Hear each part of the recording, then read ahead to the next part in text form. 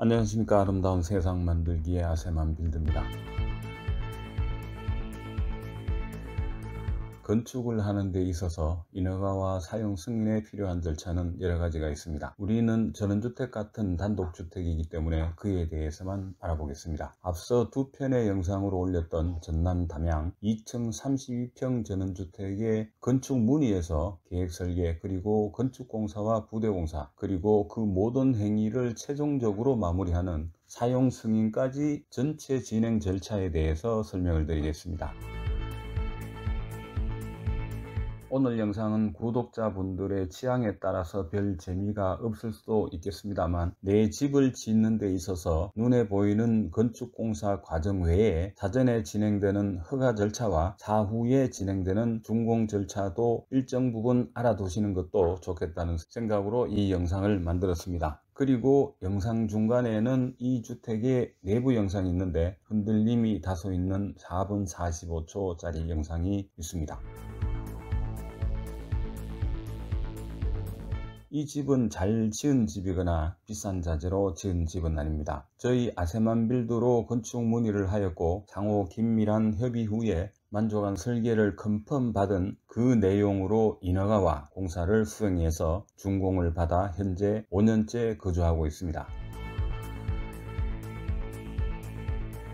우선 이 집을 짓는 데 있어서 진행했었던 전 과정이 담긴 파일입니다. 대략 9가지가 있는데요. 세부적으로 살펴보겠습니다. 첫 번째 폴더에는 기본 자료가 들어있습니다. 건축주 인적사항이 있고 건축 문의 시에 건축 예정지 지번을 통해서 기본 자료를 검토하게 됩니다. 가장 기본적 자료인 토지이용 계획 확인인데요. 이건 토지의 주민등록증이라고 말할 수 있겠습니다. 지목과 면적 등에 대해서 나오는데 여기서 가장 중요한 것은 다른 법령에 따른 지역지구 내용을 반드시 확인할 필요가 있습니다. 일부 가축 사육 제한이나 전부 가축 사육 제한 구역이 가장 좋은 조건이라고 말씀드리겠습니다. 이 내용에 대해서는 아세만 빌드 영상 중에서 절대 사면 안 되는 땅 2에 그 이유가 설명이 되어 있습니다. 다음은 최초 건축 문의 시 건축주께서 참고 자료로 보내준 현장 사진입니다. 그리고 직접 공간을 생각해 본 스케치도 2가지가 있습니다. 잘 그리지는 못하더라도 이런 자료가 저희가 공간 구성의 의도를 충분히 헤아릴 수 있기 때문에 도움이 되고 있습니다. 그 다음 진행 과정은 경계 복원 측량입니다. 집을 지으려면 먼저 경계 측량을 해서 내 땅의 경계가 어디까지인지 그리고 인접 대지와에 어떤 문제가 없는지에 대해서도 확인하는 과정이기도 하지만 집을 짓는 건축공사를 시작할 때 대지 경계선에 따라 설계 시에 지정이 된 이역거리를 정확하게 확보를 하고 오차와 편차를 없애기 위함입니다. 측량은 국토정보공사에 신청을 해야 하고 측량 비용을 선납하게 되면 측량 지정 날짜를 문자로 알려줍니다. 날짜가 지정이 되면 내 땅과 인접한 소유주에게 연락을 해서 함께 참관하는 것이 이웃과의 시비 소재를 원천적으로 방지할 수 있습니다. 측량을 한 후에 측량 성과도를 받게 됩니다. 경계 지점이 빨간색 원으로 표기가 되고 현장에서는 빨간색 측량 말뚝을 박아서 경계점을 지정해 줍니다. 사진처럼 때로는 도로에 있을 수도 있고 남의 집 안에 있는 경우도 있습니다. 그래서 대지 경계 이웃분과 측량을 함께 참관해야 하는 이유가 여기에 있는 겁니다. 나머지 자료는 측량 책임자와 기사분들의 인적사항과 사인이 있어서 패스를 하겠습니다. 그 다음은 건축주님과 설계 도면을 확정하면 미리 지정된 건축사 사무소로 도면을 송부해서 인허가 절차 업무를 진행시킵니다. 그때 필요한 서류는 건축주 인적사항과 신분증, 대한민국 모든 건설과 건축에 관한 허가와 사용승인 이러한 것들을 관리하는 세움터의 건축사님께서 대관 업무를 대행하기 위해 건축주분의 대리인 위임장과 인감증명서 그리고 도장을 받게 됩니다. 인감증명서에는 건축허가용이라고 적어두는 것이 좋습니다. 또 하나는 통장사본인데요. 건축공사를 완료해야 본전기가 인입이 되기 때문에 공사기간 동안에는 임시전기를 신청해서 사용을 합니다. 임시전기를 사용하기 위해서는 우선 한전 불입금을 선납을 해야 되는데 공사가 끝나고 본전기가 인입이 되었을 때 임시전기에 대한 예치금을 이 통장으로 돌려받기 위함입니다. 두 번째 폴더는 건축주님 제안사항입니다. 최초 건축 문의 때에 본인들의 생각을 정리해서 보내준 것인데요. 건축 전반에 대한 건축주님의 의중을 가늠해 볼 수 있는 참고자료입니다. 그에 맞춰서 계획 설계를 진행하는 과정에서 건축주님이 보내주신 회신 중에 하나입니다. 세 번째와 네 번째 폴더는 건축 도면에 관한 것입니다. 설계실에서 기본 방향을 잡고 건축주님과 몇 차례 협의 과정에서 수정한 도면들과 최종적으로 결정한 도면, 그리고 그 이듬해에 착공 전에 일부 설계 변경한 도면들입니다. 최종 도면은 건축사 사무소로 송부해서 인허가 절차를 진행하게 됩니다. 그와 동시에 3D 입체 이미지를 제작하게 되는데요. 건축주님께서 설계와 공간 구성에 대해서 이해하기 쉽도록 하기 위함인데요. 때로는 외주를 줘서 작업하기도 합니다. 이 시점을 전후해서 건축주님과 공사에 대한 견적 을 하게 되고 본 계약을 하게 됩니다. 물론 본 계약 이전에 인허가를 진행하기 위한 행정대행 견적을 하게 됩니다. 그래야지만 건축사 사무소와 토목설계가 수반될 때 토목설계사무소에 인허가 비용을 지불하고 구조 계상과 현장 대리인을 선임하는 데 비용이 소요되기 때문입니다.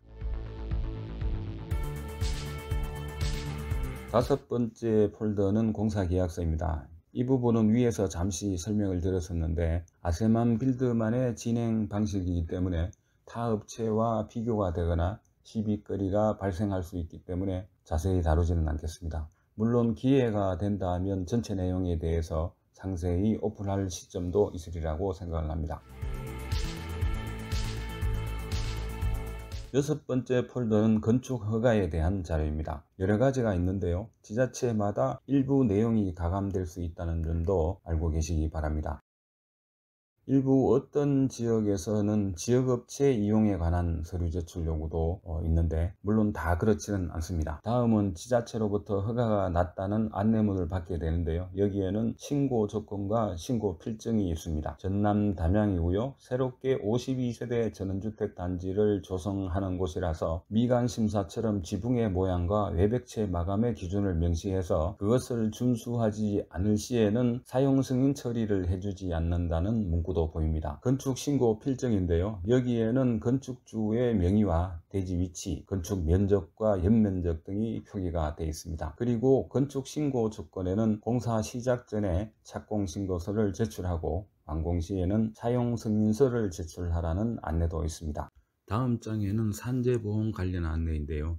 착공일로부터 14일 이내에 가입을 해야 하고 보험료는 착공일로부터 70일 이내에 납부해야 한다고 명시되어 있습니다. 산재보험을 가입한 가입증명원과 납부확인서를 제출해야 착공 승인을 해주는 곳도 있습니다. 그리고 건축허가에 따라 면허세 납부와 채권을 매입한 확인서도 제출해야 하는 지자체도 있습니다. 그 다음은 절수설비와 절수기기 기준에 대한 안내물이고요. 배수설비 설치 기준 안내문도 있습니다. 그리고 이 주택을 지을 당시인 2017년 진행 과정에 보태어서 몇 가지가 더 필요한 것들이 있습니다. 건축허가 표지판을 공사 현장에 비치하는 것도 그 중에 한 가지입니다. 여기에는 공사명과 허가번호, 허가일, 건축주 명의, 대지 위치 등등을 명시해야 합니다. 다음은 산재보험 가입 신청서와 산재보험 가입 증명원, 보험료 납부 영수증이 첨부돼야 착공 승인이 납니다. 이런 절차를 거쳐서 인허가를 취득하였고 착공 신고서를 제출해서 착공 승인을 받게 되었습니다. 그리고 조금은 아쉬움이 남지만 모든 건축공사와 부대공사까지 무사히 마쳤습니다. 그 진행 과정은 이전 영상인 경량철골전원주택짓기전과정 전남담양3편과 전원주택시공전과정 이 영상 한 편으로 끝내세요. 참고하시면 되겠습니다.